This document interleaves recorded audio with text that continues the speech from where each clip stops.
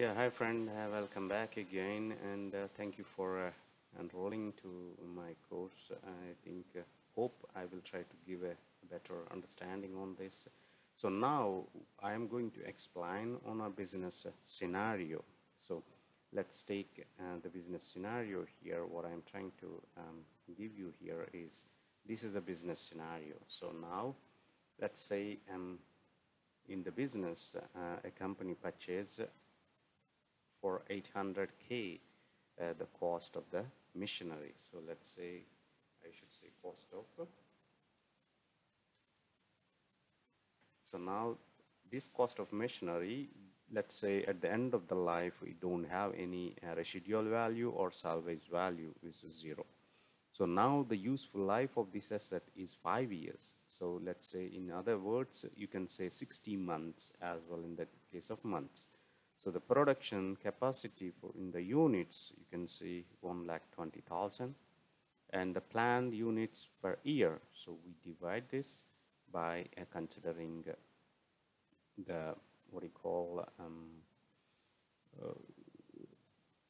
the total capacity of the machinery divided by the life of the asset, which is 5 years. So then you derive what is the planned units for an year. Now another thing is here is a planned units in period. So you can see here planned units, and the per period is 2000. So this is a planned data. Okay, so actual may varies when it comes to a real business world. Okay, so now the depreciation per unit, you can see by considering the total capacity divided cost of the asset divided by the total capacity. So this is the per unit depreciation, planned depreciation. Okay, so now you can see here in our table, I clearly explain how it works. So if you look into this table, sorry, a moment, yes. So here you can see under the production method, this is the cost. So this is the purchase price, and cost will never change across the 5 years. And this is the planned depreciation, which is actually you can see, sorry, planned units. So I should say this is a planned units.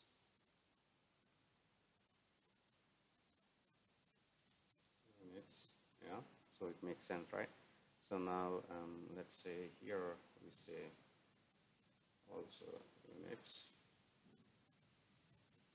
and here and depreciation per charge per year. So I taken total cost divided by total capacity and multiply by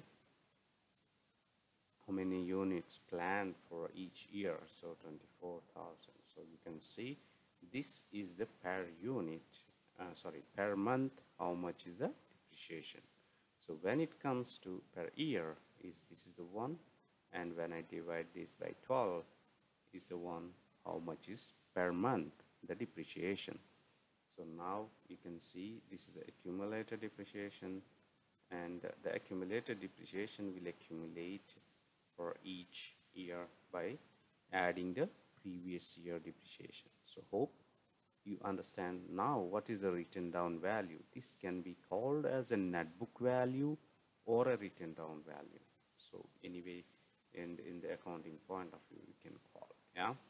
So I put as a written down value. So cost minus total accumulated depreciation, you can see. So at the end of the life, its a value is actually gone to zero. Usually the normal business, they keep $1 or 1 unit as a one number one as a scrap value at the end. So now when it comes to the period, so you can see here, sorry, I cannot put the digits for a number of units. So number of units is always must be a what you call the absolute number. Okay, it cannot be going into, you can't produce off unit. It doesn't make sense, right? Isn't it? Yeah. So in this case, you're going to produce total units is this, and then remaining units, here you can see it will be how it is the remaining units. The system automatically calculate by taking out, so to the 2000 per month. So now when you multiply the amount here, which is 6.67 per unit, by number of units produced, you can see this is the depreciation per unit, which is actual here per month. So when year is this one. So now how you are going to maintain, so this is actually the per month. You will be knowing at the end of the month this mission is how much is units produced. So you can enter as a key user on the business. They are going to enter this value in the system. So before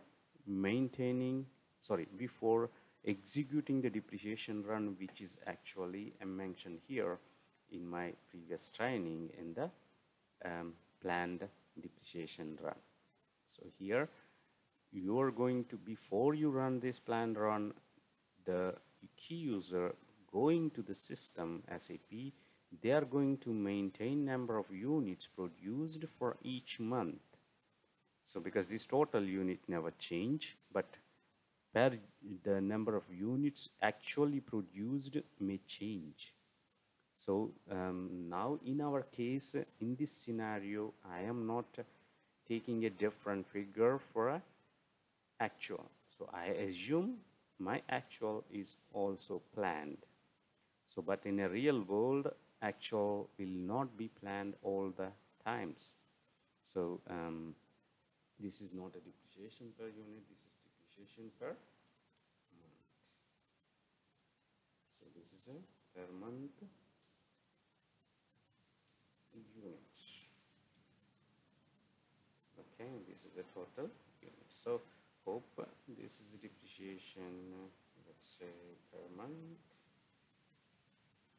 So hope this business scenario help you guys to understand better. So I just put it here in the Excel to explain you better.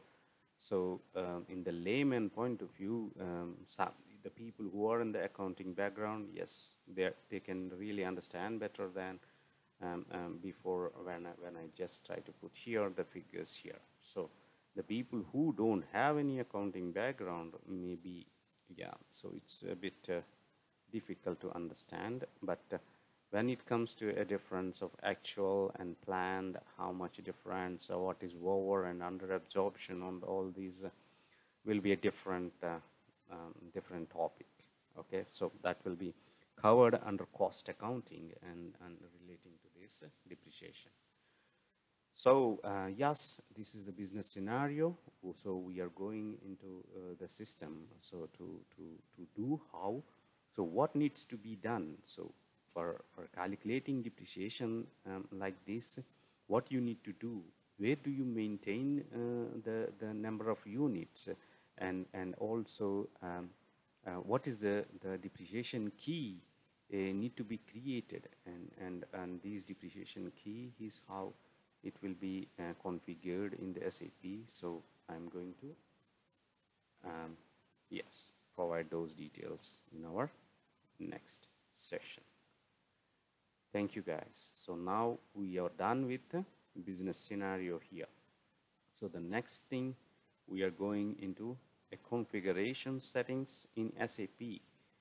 Okay, so I'm going to explain in the configuration setting what are all the things you need to do before creating a asset master. Thank you.